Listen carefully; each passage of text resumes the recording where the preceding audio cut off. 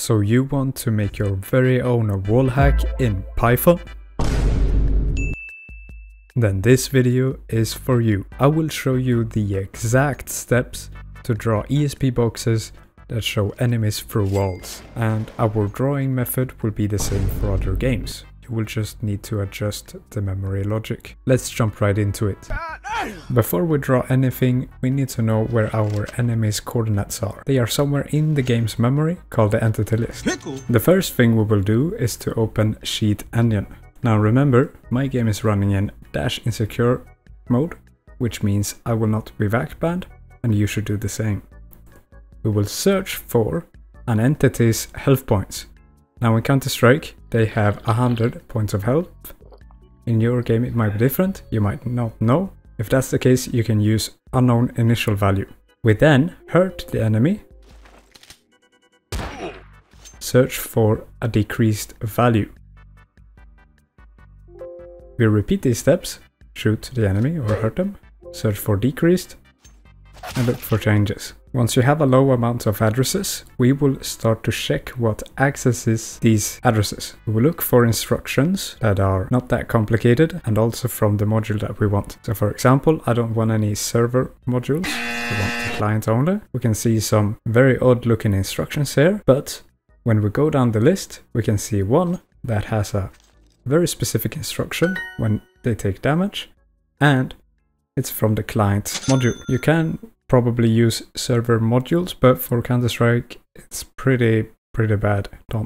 I don't recommend it. So once you have found a good looking address, we will pointer scan for it. We will choose a low amount of offsets as the maximum. If you don't have any results, you can go higher. If we click the offset 1 column, we will order the list by offsets, and we can see that we have some pointers with only one offset.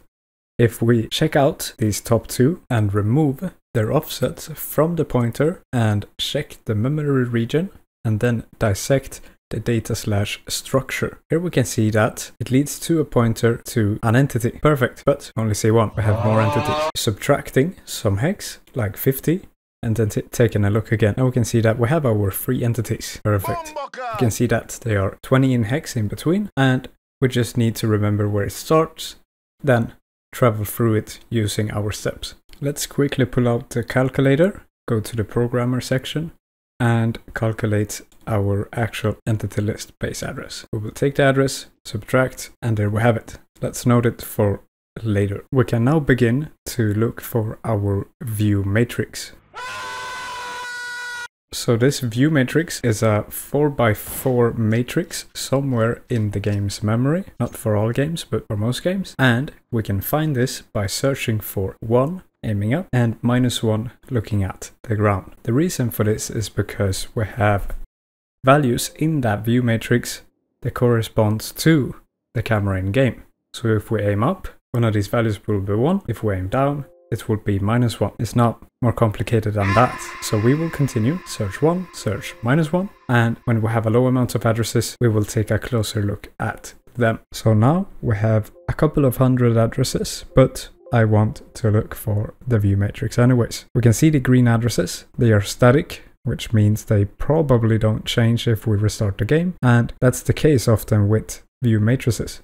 So we can take a look at the engine module addresses at first and see if there is a matrix there. What we will do is to browse the memory region and change the type to a float.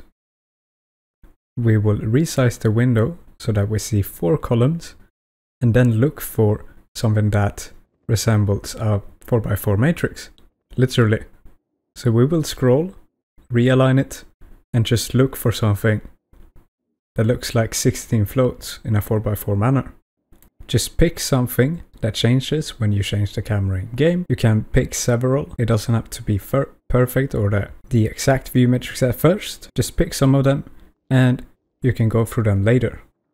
At the very end, I found something that resembles a view matrix. We can see a 4x4 column and row structure. We can see the values change when we move our camera in game, and it doesn't space us out that much. So we will note this address as a potential view matrix and we can begin to code our Wallhack.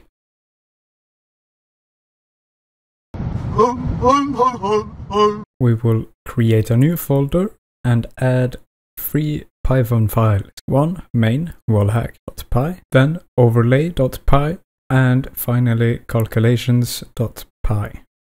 The first thing we will do is to use the cmd and pip install our packages that we will use. So we have pymem, we have pygame, and other packages. We can now write our imports and initialize our script. We will set a screen size, mine is 1080p. You will have to type your screen size here. We then initialize pymem using our wanted process. Since mine is Counter-Strike source, I will look in SheetEngine and just write the process name there. Now to use the pointers that we had from SheetEngine, or the base addresses, we will need to use the pymem.process.module from name to gather the client.dll and the engine.dll. We can then write out the pointers using our client base and engine base to get the entity list and the viewmatrix. I will write the viewmatrix later once I have tested it, but this is where you would write your viewmatrix address. Now for our wallhack/ESP loop, we will loop while true, then go through 24 entities. We will get the current entity by using pymem read u long and our entity base plus I multiplied by 20 in hex. Remember, our step between the entities were 20, therefore we skip 20. We will make a quick check that our pointer is valid and then also make sure that our entity is alive. We will read the entity health using the offset d0 from before, it's the health points, and if they're alive, meaning they have a value in between 1 and 100. It's not a safe proof way, but it's a simple way to check if they're alive. Now for the box, we will choose a red color. Take note that I make an error here that we will fix later. I forget the RGB part. Next up will be the 3D position of the entity. If we go back to SheetEngine and look at one of the entity pointers, if we scroll down, we can see some familiar attributes or values down below. At 308, we can see 3 floats in a row that represent a vector. Now, from previous tutorials, we know that this is a position attribute, so we will just write the feet position as these coordinates. We can take the x offset or 308 and then just add 4 bytes for each value or the other axes. So we get, for example, the y-axis 4 bytes, the z-axis 8 bytes. We will add an additional variable head z to artificially make a head position for our entity. We will take it or take the same value as the feet z position and then just add 64 on top of it. 64 units is sort of the height of a CS player. This will differ from game to game. If you want to make this better, you would actually use the head position, but we're lazy, so we'll just do with this instead. Before we can get the 2D positions, we will need to create our world to screen function. For this, we will go into our calculations file, import numpy, and then create the world to screen method. This function will take a view matrix, our 16 floats, a world position, 3D position, and then our window size. Now in this function, we will take the matrix, shape it to a numpy array 4x4 matrix, then append our world position with a 1 value at the end. Take note that I make a typo here as well, so we will fix it later, but it shouldn't be 1,0, it should be 1.0. Now to transform our 3D position into our 2D screen space, we will first need to get the clip space. We do that by multiplying our matrix by our position. Think of the clip space as the transition zone between 3D space into 2D screen space. We project our coordinate using our projection matrix and we get values that are either outside or inside in our field of view or camera. Do keep in mind that this is the row major multiplication. If your game uses a column major type of matrix, you will have to use the transform function. Now, to project these coordinates, we will first have to check if the entity is in front of us or on screen. We will do that by checking our depth variable w against 0,0 or 0.001. If they are in front of us, we will normalize the coordinates.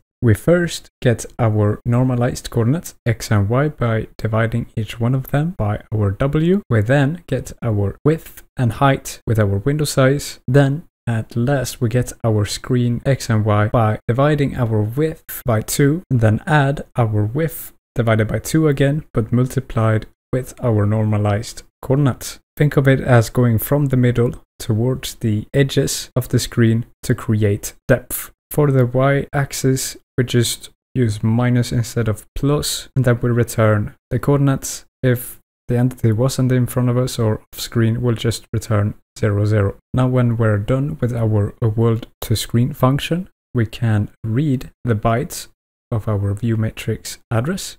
We create the viewmatrix with our struct.unpack and using the 16 float value. Then we just extract the feed coordinates or the 2D feed coordinates using our world to screen function and putting in our viewmatrix, world position, and our screen size. We will do the same for our head coordinates, but with our head z at the end of the function call, making it really easy to draw our rectangle later because we have 2 points, top and bottom. After that, we create the actual box. So we will get the height of the ESP rectangle by subtracting the head y coordinate with our feet coordinate. We get the width of the box by taking our height and dividing it by 2.5. If our feet coordinates are not 0, 0, meaning that they are on screen, we will add them to our entities list.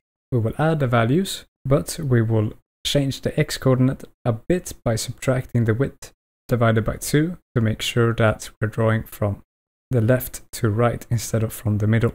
After that, we add our exception catch and we are ready to draw our entities, but we don't have that entity drawing functionality yet. We would have to populate our overlay.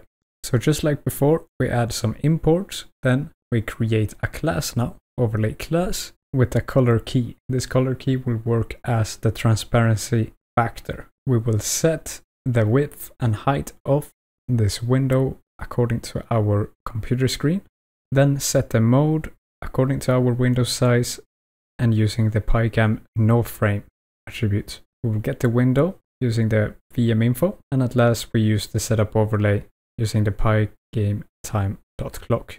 And when we have our window, we can start to add some transparency and click-through availability.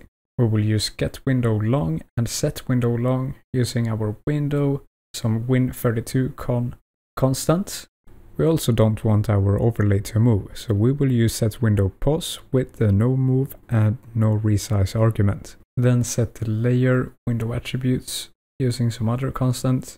We can now create the refresh function using the pygam event handler. We will just draw everything as transparent. So for each frame, once we're done rendering our boxes, we will just clean it. We will create a draw box function using the screen coordinates and width, height, etc. And finally, we use a display function so we can update the frame rate and such. Let's now import our overlay and finally draw our ESP boxes. We will set the overlay to our overlay class, but also import the correct overlay from our overlay file. Do not import the overlay from pygame here, it will cause an error. We do need to get our correct viewmatrix address. Remember, we just have the one from the search or the scan results, not the actually aligned address. We can get it by taking the address that we got from the scan results and subtracting the base of the view matrix, or not the base, but the beginning where it aligns. This will give us the offset, which we can just subtract from our address, the main one, to get the correct view matrix address. Perfect, we have our view matrix base address. We can now render or refresh our overlay for each loop, and then draw each entity. We will loop through the entities, pick out each attribute, x, y, width, height, then our color, then clear our entities list so we don't just add on and add and add and add. Then update our display. You can set it to 60 FPS, you can set it to something higher if you want. Now we need to fix some errors that I made. I forgot to add the dot in calculations, very big error. Then I forgot the .exe. I don't think this actually does anything, but still something. I did forget to use .rgb on the Win32 API in our color, so make sure to do that. And then we hit run. We can see that we now display boxes over our entities. Very beautiful. We can see them through boxes, through walls, we can shoot through them and kill them. Just beautiful. Amazing. So there you have it. Your very own ESP wallhack in Python. Enjoy. Now, if you want to draw your teammates as green or any other color than the enemies, so you can differentiate between them, you can just add a local player check. We look for our team, compare it to the enemy team, we change the color depending on the team, and the rest is the same. But now you will have green teammates and red enemies. Very beautiful. I hope you guys enjoyed this tutorial, and I will see you in the next video.